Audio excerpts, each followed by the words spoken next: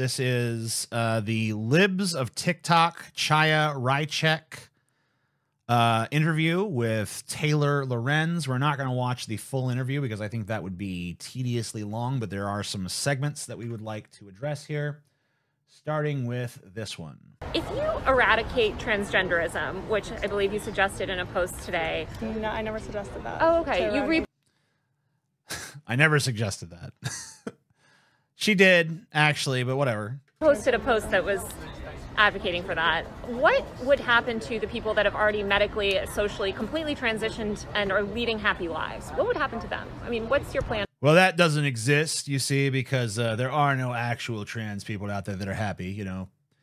People who try to find happiness there will only find emptiness and, you know, all that stuff. So that doesn't actually exist. For that. If transgender... No, honestly, that was my sarcastic response to this, but it was actually a better and more coherent response than what you're going to get, as you'll see in a moment. Transgenderism doesn't exist, which it seems like that's what you believe.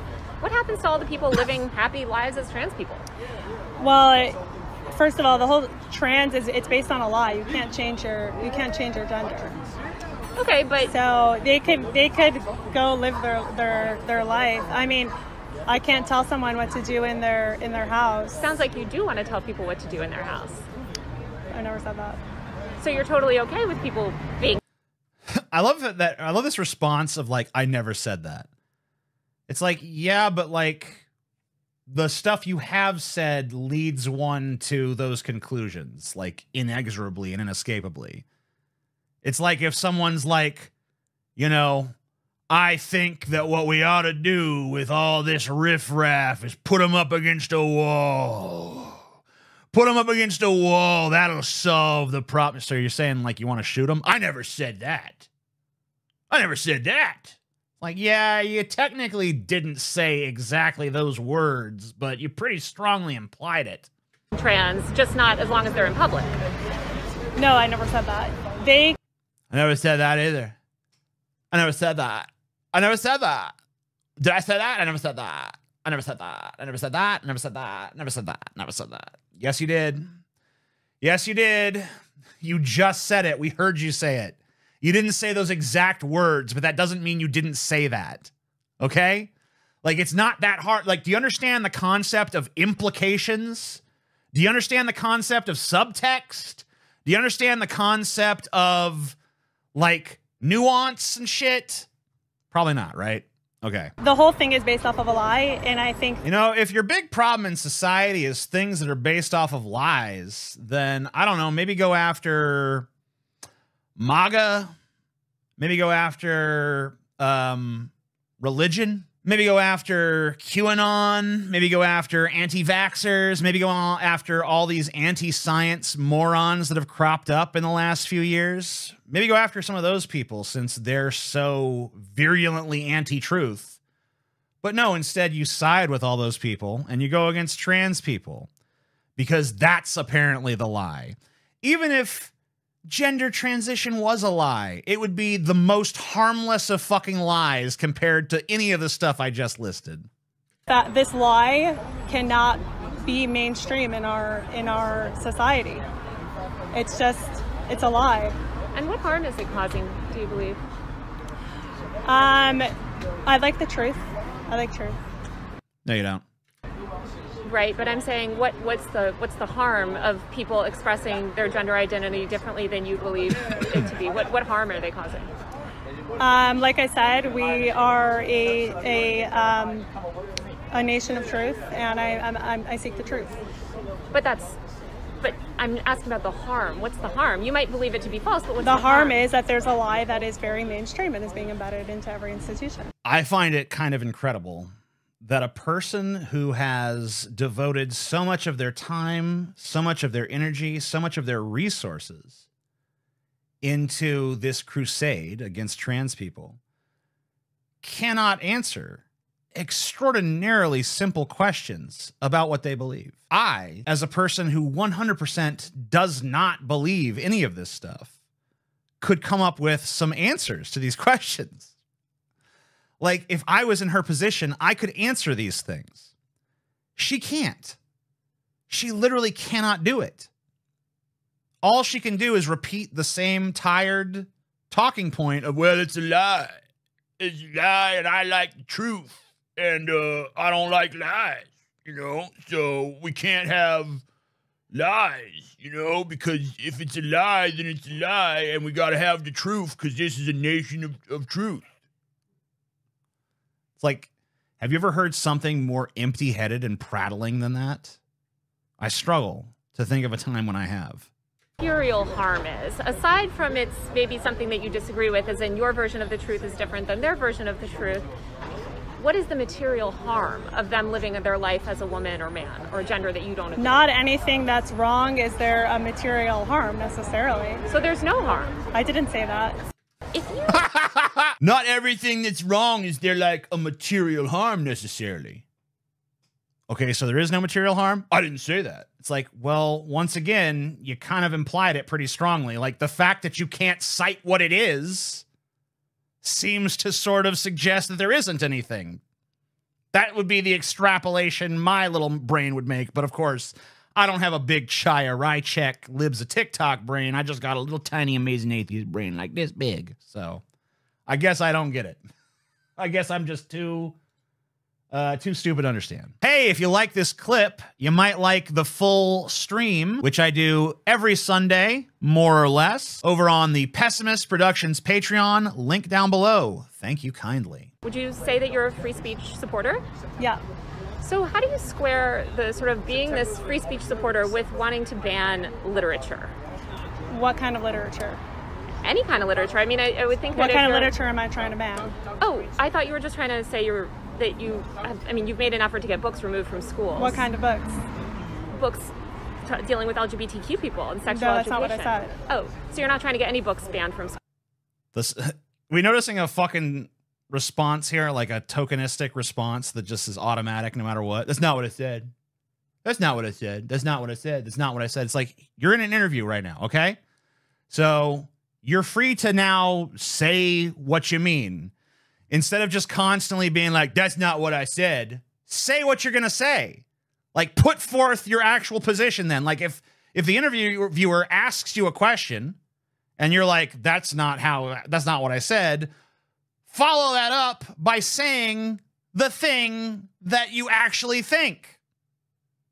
That way people can know, like, oh, okay, that's what she thinks. But instead, it's just not what I said. It's not what I said. And then nothing. Just like, that's not what I said. Full stop. That's the whole counter argument.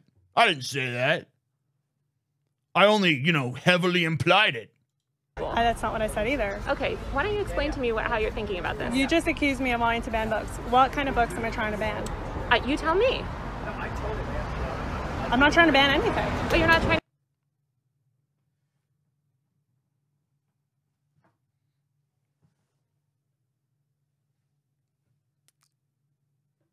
Yes, you are though. You are. I don't understand. This conversation is the most frustrating thing I've ever experienced in my life. So you believe in freedom of speech? Yeah. Well, why are you trying to ban books? Well, what books am I trying to ban? LGBTQ books? Nuh-uh. Okay, well, what books are you trying to ban? I'm not trying to ban no books. But then you are trying to ban books, as we've all plainly see you do, so... Huh? Is this just like a bad attempt at a Jedi mind trick? I haven't tried to ban any books. And you're just hoping that she'll just be like, oh, okay. ban any books? Who said I'm trying to ban books? Are you trying to remove books from libraries? From public school libraries. Okay.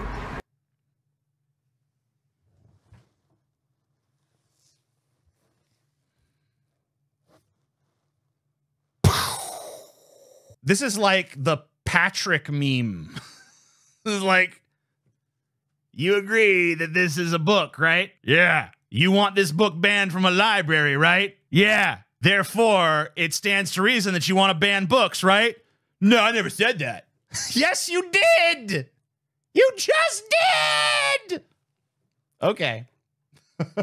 How did you get connected with Oklahoma, the state of Oklahoma, and how many times have you been to that state? I was there once. They have, unfortunately, a lot of wokeness in their red state. and I'm trying to help. How'd you originally how did Oklahoma get on your radar as opposed to some others? Because I started posting about the stuff going on in schools there, you know, like I do across the country. And then, you know, people were very upset that this was happening in their schools. So, a woman who has been to Oklahoma once in her entire life has been appointed to like an important board in Oklahoma to oversee like school libraries in Oklahoma. And she's literally been there once in her entire life. And she was basically appointed for purely political reasons just because some weird Republican higher ups in that state liked her Twitter page. Like, yeah, we should appoint her. She knows what's like, didn't even appoint like a local person. Didn't appoint someone who actually has any sort of understanding of like the school library system or anything like that. Just appointed this popular airhead from Twitter and said, oh yeah, she knows. She knows what's what. And she clearly doesn't. She clearly doesn't know a goddamn thing. She doesn't know her ass from a hole in the ground. She knows fucking nothing. And that's been made perfectly clear in each and every one of these clips. She has no ability to even defend her position. And I'm not saying, by the way, that her position is even indefensible. Like, if you were to want to be a right-wing grift, like if Ben Shapiro was the one in this position, he could defend this. He could come up with some line of bullshit. It would still be nonsense. It'd still be critiquable. It'd still be debatable. But at least it would be something. She has nothing. Issue after issue, question after question. It's just non-answer, non-answer, non-answer, nothing, nothing, nothing. Vacuous, empty, prattling, devoid of reason, devoid of merit, devoid of anything. No, TJ, her position is indefensible. Well, then you have no creative imagination. Because any position is defensible if you actually have any like rhetorical skill whatsoever. There were some months over the past 3 years that there were more illegals coming into our border than children being born in the U.S. This is a complete lie. This is only if you take the total number of everybody who tried to cross and got caught and add that in. So there's never been a point in American history where successful border crossings surpassed, you know, U.S. birth rate. Not even close. Does that not look like they're trying to replace us? I guess sort of imagine America as a melting pot. Isn't that sort of what America was founded on? No, but they're actually bringing in more people than are actually being born. So I guess it sounds like you sort of do ascribe to this theory of the Great Replacement. How does that make you feel? I just look at the facts and the numbers. Well, so, I mean, let's... Well, then you're just wrong about the facts and the numbers because, like I said, that's never actually happened. There's no citation you could possibly summon up that would demonstrate that whatsoever. Give a corollary, right? A lot of Jewish people fled, you know, Europe, came over here also as immigrants. And there's a lot of criticism. She's bringing up the Jewish thing because Chaya Rychek is Jewish. Towards Jewish people in those movements, in those far-right movements. So I'm just wondering, as a Jewish woman, sort of how you feel about that and your role in cultivating this fan base that might think of you as a minority or an outsider. Not all cultures are equal. It's not what was asked, but okay. Not all cultures are equal. I mean, like, even if that's true, which, I mean, I can grant you that, honestly, because cultures are different. Cultures can be compared and contrasted in terms of their moral and, you know, values and all that stuff. I think what was being asked there was not like, is Jewish culture superior to like Latin American culture? That wasn't the question. The question was, how does it feel to sidle up to all of these racist bigots who probably will end up throwing you in a fucking concentration camp one day if they ever get to power? Like, I think that was the question kind of being asked there. Like, how does it feel cozying up to people who would just as easily despise you for being Jewish?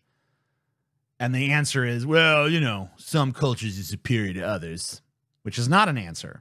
about educational materials and books, library books and things, especially. They're importing people who want to destroy America and who No one's being imported. People choose to immigrate on their own. Like, no one is being like sent here by some other nefarious force. And it's kind of weird she would say that they were, because typically when I have seen right-wing memes that talk about some nefarious force importing immigrants into this country, it's Jews. That's their primary culprit for that shit. Every time I have seen a right-wing meme or a right-wing talking point that says that there are illegals being pumped into this country by some nefarious outside force, that nefarious outside force is invariably Jews. Like you. This is fire you're playing with, whether you realize it or not.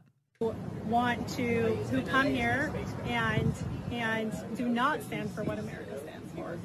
So, and I think, and we see it, there's time after time after time after time. They come in, they're destroying our cities, they bring crime with them.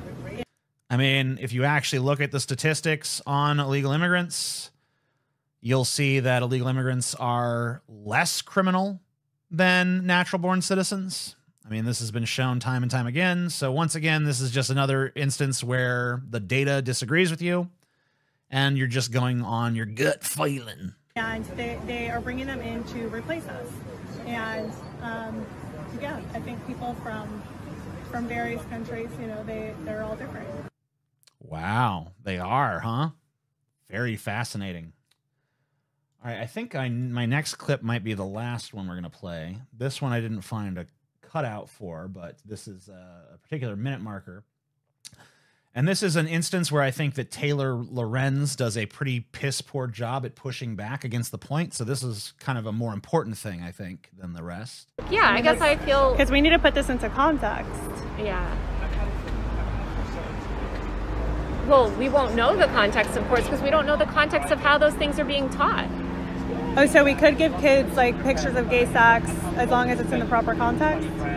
I don't know. I mean, it's up to the educator to determine, right? I don't know. I guess I'm kind of curious, Kaya, why... Welcome to gay sex why you class. sort of focus so much about the LGBT? You keep mentioning gay sex, but you don't mention straight sex. I don't think there's ever been an instance in all of American educational history where children have been presented an image of gay sex as part of the educational curriculum. I'm pretty sure that's never happened. I guess, you know, if someone has evidence to the contrary, correct me if I'm wrong. Why is there such a focus on the LGBTQ world? Oh, I don't want pictures of sex in school, any pictures. So you don't think children should receive any sort of sexual education, straight or gay? I said I don't want pictures of sex in school. But you think that they should receive picture-free sex education? No, I think we discussed this earlier. Okay. Yeah. There's no pinning her down because she just denies everything. Even if the thing she just said and the thing she just denied saying are the same thing. Oh, well, you know, it's just like, she's not even slippery. She's just stupid. Like, I don't even think this is a tactic. I think this is just like, she just denies everything. No matter what you try, like you try to pin her down on a position and it's just not there. I never said that. I never said that. I never said that. I never said that. I never said that. Never said that. Never said that. I'm curious kind of how you're thinking, you know, when you think about the way that you put out content and the way that you think about growing your media empire. Here, this is a blowjob. This is a blowjob. Look. Look at the blowjob. Like what? I don't know what book this is from. Genderqueer. Okay. So should this picture of a blowjob be in elementary schools? I mean, apparently it should be on YouTube. I mean, if you look at this picture right here and you think to yourself, ah, yes, pornography, then like you need to go to like Hentai Foundry or somewhere like that and type in blowjob and look at what actual drawn blowjob pornography looks like. So I'm pretty sure that book has not been in elementary schools, but I was curious about all the hubbub about this book. So I downloaded it on my Apple smartphone iPhone, and I went through the book. And if that book is in fact pornography, I have to say, it is the worst fucking pornography ever made.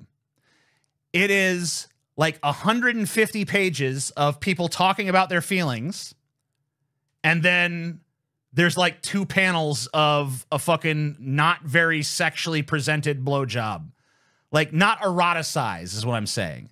Like, obviously a blowjob is inherently sexual, but there's like non-eroticized imagery of a character receiving a blowjob. That character, by the way, I believe in that scene becomes immediately uncomfortable and says, like, let's not do this. It's making me feel weird. So, and this is a person's memoir, by the way. So this is a real life person recounting their actual life in the form of a graphic novel memoir, 99.9% of which contains no sexual content whatsoever, but then there happens to be 2 panels where a blowjob is occurring, and it's like, oh my God, it's porn. It's porn. This would be like taking a fucking random sex scene from part of an R-rated movie and saying, look, it's pornography. Look at that. Pornography right there in America's movie theaters. And like, it's just goofy shit. 'Cause like, that's not porn. Be in elementary schools? I have no idea the context. I have no idea. So in what context is it okay if it would be in elementary school? Absolutely no idea. I have absolutely no idea. I would not, I don't know, Kaya, because I haven't seen the rest of that book. I don't know what's in there. I don't know the context. Well, I have seen the rest of the book. And you know what's in there? A lot of like soul-searching, emotional, heart-wrenching, who am I, coming of age bullshit. Typical growing up shit. That's what's in there. 150 some odd pages of talking about feelings and stuff. Like that's what it is. And then there's 2 panels where there's a fucking blowjob. And these people are just like, oh my God, it's porn, it's porn, it's porn. There's way more sexually explicit stuff in the Bible, by the way, which I'm pretty sure they're okay with being in school libraries. There's way more violent stuff in the Bible. There's way more immoral stuff in the Bible. And no one has a problem with that. Well, I do, but you know what I mean. Like so many of the books that I was assigned to read in school, like there's lesbian sex in The Diary of Anne Frank. You know, there's not direct lesbian sex, but there's lesbian sexual fantasies expressed in The Diary of Anne Frank.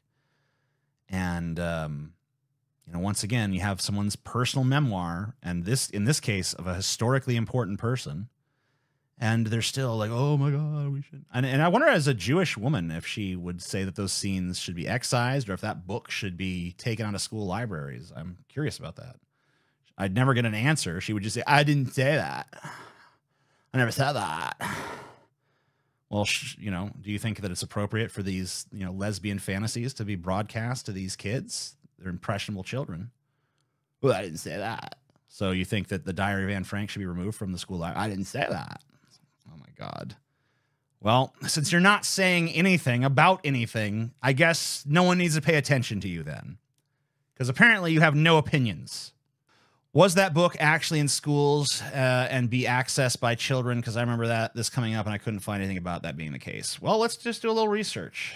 Let's find out if it's actually been in school libraries. And if so, has it been in elementary school libraries? Which I think is a more important question. Gender Queer, a memoir by Maya Kobabe, or Kobabe, was removed from general circulation at 2 high schools within the Pinellas County School District in Florida, specifically Lakewood and Dunedin High Schools. The decision to remove the books was based on concerns regarding its content, which includes graphic, illustrated, sexual nature deemed not age-appropriate for all high school students. So that's at a high school level. There is no verified information indicating that Gender Queer, a memoir, has been officially stocked in elementary school libraries. The discussions and controversies surrounding the book have primarily involved its presence in middle and high school libraries. The claims often address concerns about the book's content being age-appropriate for those education levels. So I cannot find a single example of Gender Queer, a memoir, being stocked in elementary school libraries. Whether or not it's appropriate for middle school libraries, I don't know. I think that's debatable. High school libraries, I think absolutely it's fine. There is another book called It Feels Good to Be Yourself that has been stocked in elementary school libraries that's been controversial. The book is presented as an optional reading selection and aims to explain the concepts such as sex assigned at birth, intersex, gender identity, gender expression, cisgender, transgender, and non-binary to readers, including making it intended for children ages 4 to 8. So if that book contains some sort of graphic materials, then maybe that would be inappropriate. Yeah, I mean, I read Carrie from the high school library. I read Stephen King's It for the first time in the high school library. I read the Lords of Chaos for the first time from the high school library. I've read all kinds. I mean, when I was in high school, I read a ton of books from the high school library that contained material far stronger in nature than the stuff featured in Gender Queer. So it strikes me as very, very strange that all of a sudden this material is just, oh my God, it's pornography, it's horrible. And it's not. It's just silly. Let's supplement that Chaya Rychek segment a little bit. I am going to take the position of a transphobe. I am virulently transphobic, okay? I want you to ask me questions as a transphobe, and so I can respond how I would respond if I were in her right-wing grifty position, just to show how it could have been done better. What harm comes from the trans movement? Well, look, I mean, I think it's caused mass confusion. I mean, so many people now are gender confused, questioning their gender identity. And so many people are that are not diagnosed gender dysphoria are out there now questioning their gender, questioning who they are as people. And we don't need that sort of mass confusion. There's enough things to be confused about already in this country. Do we really need to fall down the rabbit hole of confusion about something as simple as gender? There was none of this gender confusion in the 1950s. There was none of this gender confusion in the 1920s. There was none of this gender confusion in 1776 when our great founders established this country. George Washington wasn't going around wearing a dress and saying, "Call me Georgina."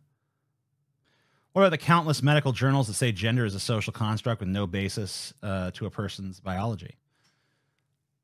Well, I mean, gender is a social construct because there is no such thing as gender. The only thing there is biological sex.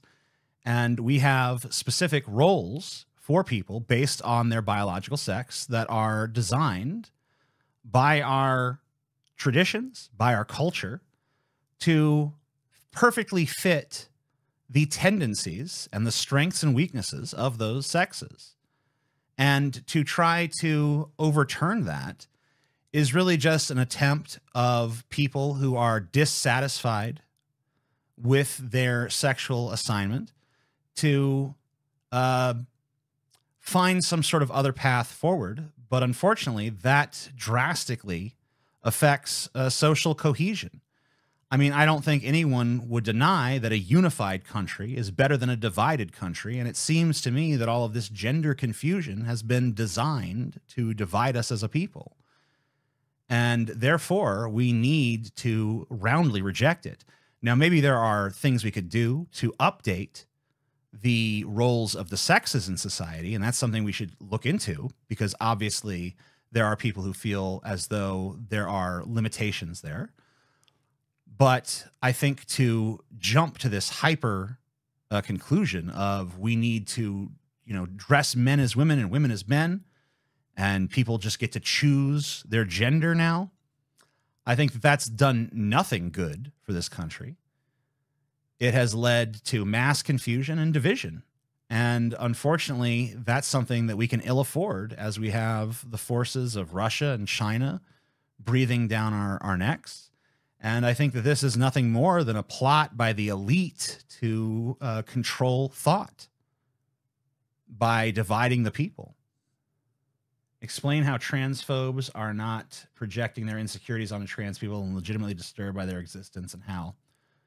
look, I'm not going to lie to you. I am disturbed by the existence of these trans people, because I think that the trans movement, what it really represents is a system that has been put in place to divide people against one another, to divide the sexes against one another, to create mass confusion about personal identity, and to get people navel gazing instead of contributing to the greater good. Everyone is only concerned with what's good for them.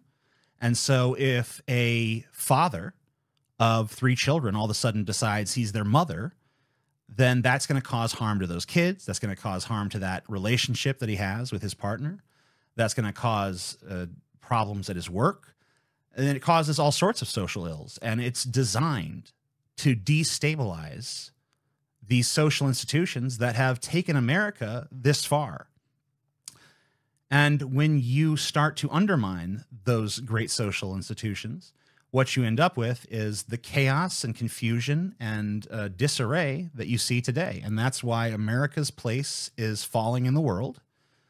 And that's why we as a people have become so vitriolic and at each other's throats.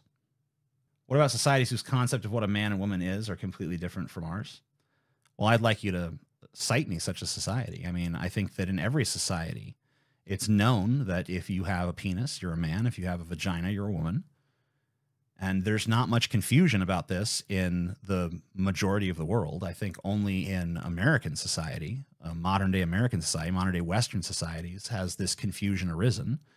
And you can point to some obscure things like Indian tribes who maybe, you know, allotted for a 3rd supposed gender identity, but that's a rather obscure example. You know, the individual roles of the genders or the sexes might be different from culture to culture, but that doesn't mean that they're an entirely different thing.